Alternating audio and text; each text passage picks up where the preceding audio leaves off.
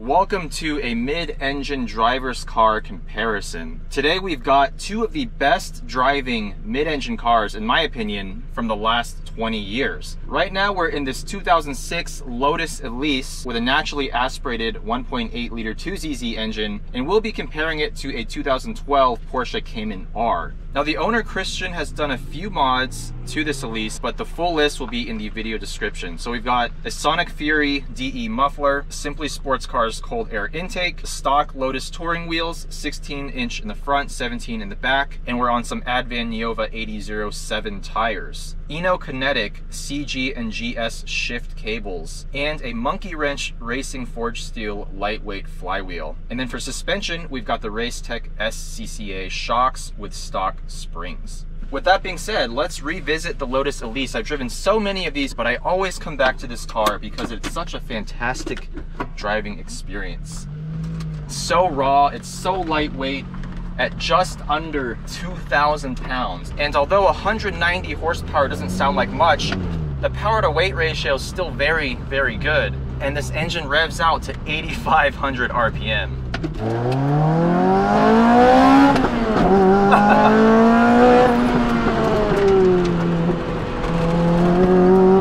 Just listen to that sound of that little 2ZZ engine. It's so good with this exhaust.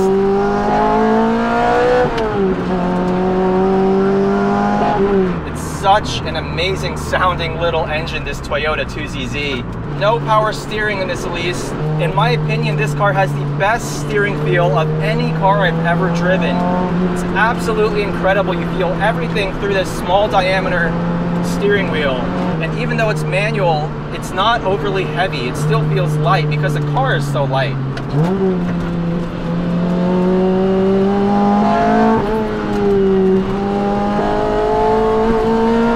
The amount of grip this car produces in the corners is just outrageous. I basically don't have to brake even on this tight canyon road.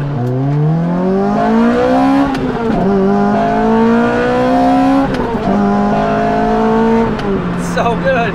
In my opinion, it pulls quite a bit harder than something like an S2000 or even a new Subaru BRZ.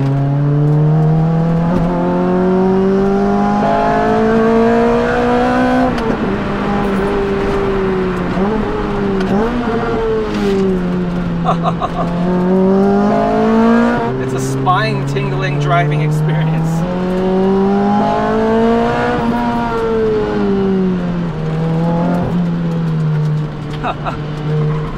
So much grip.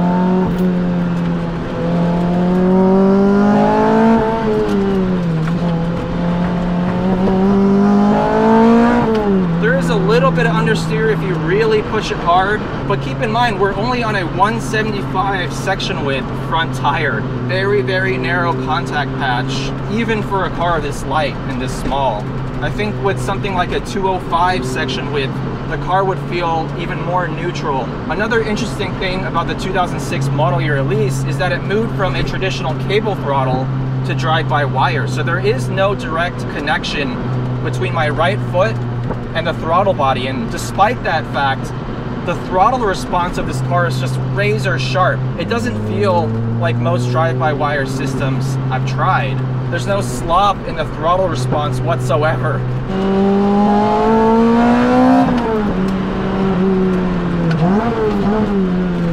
Now, even with this upgraded shifter linkage, it's still not the best shifter in the world. Far from it, actually. That 3-2 downshift is a little bit tricky.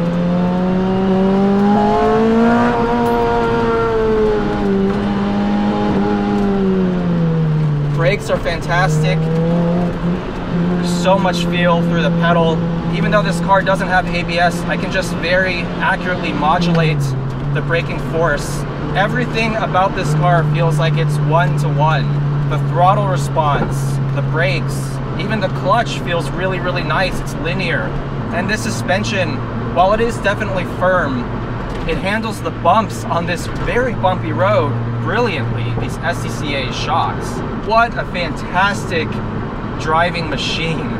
This is one of the most focused and enjoyable driving experiences you can have for less than $50,000. A clean, and let's say moderate mileage 2006 Lotus Elise will run you right around $40,000 to $50,000 here in the US.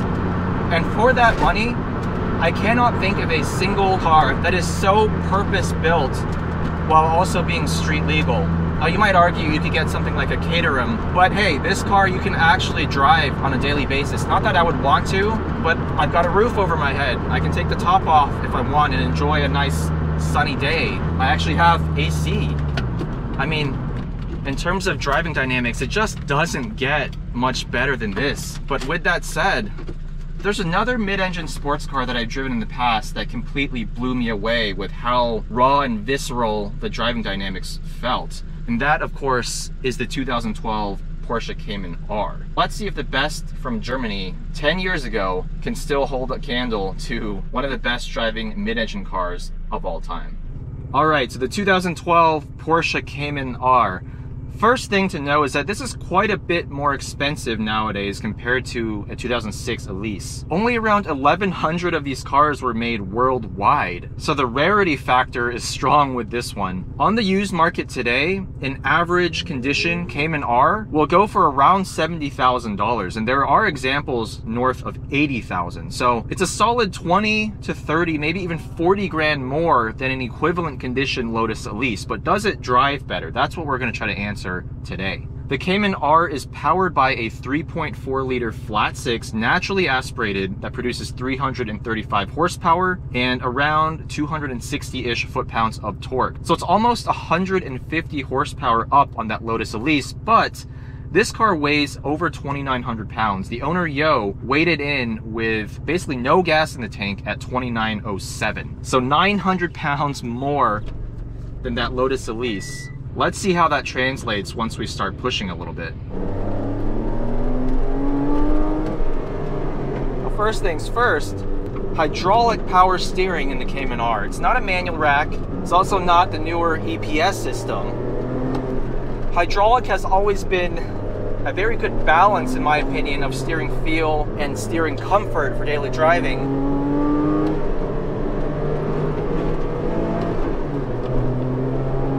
And this Cayman R has a great hydraulic rack for sure. There is a tiny bit of slop just on center, but once it's loaded up, it feels good. You can feel each and every bump in the road without it being harsh on a daily basis, which can't be said about that Lotus Elise's super raw manual rack. 7,400 RPM redline from this flat six engine. Makes a great sound. I wish there was a little bit more induction noise. It's got a very baritone sound to it. There's no rasp from this exhaust. And the induction note isn't quite as metallic as I'd like it to be from a naturally aspirated flat six, but still very good. Shifter feel in this car is so-so. It's definitely average. It has a slight looseness when you're shifting gear. It's not the most positive engagement.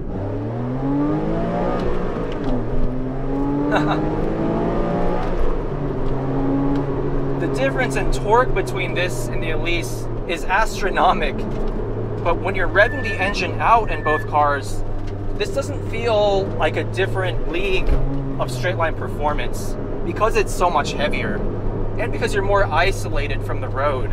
Your sensation of speed is much greater in that Lotus. Good throttle response though.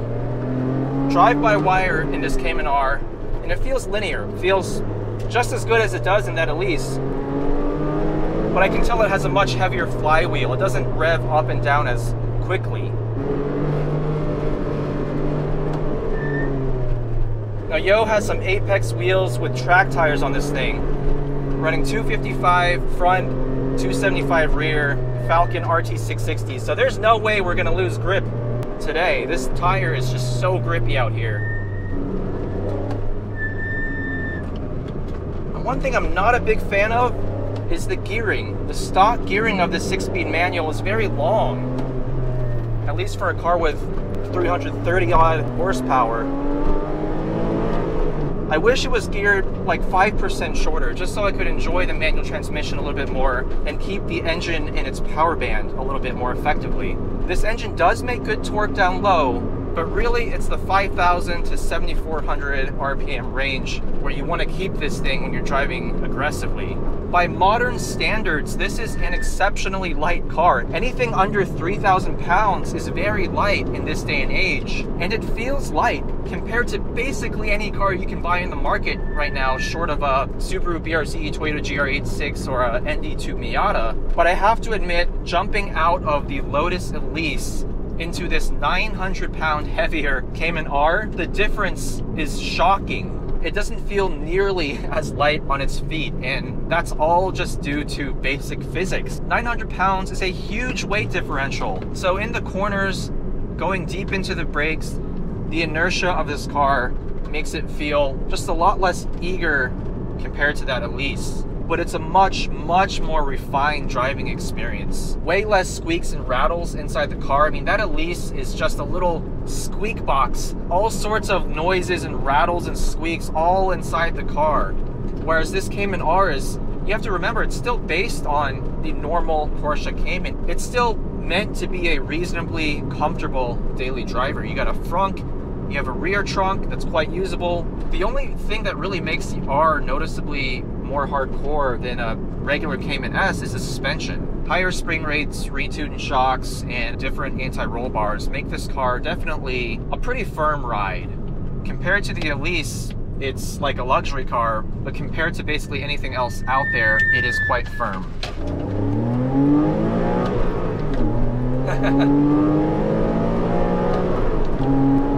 It pulls nicely though. It really does feel like just enough power for this weight of car.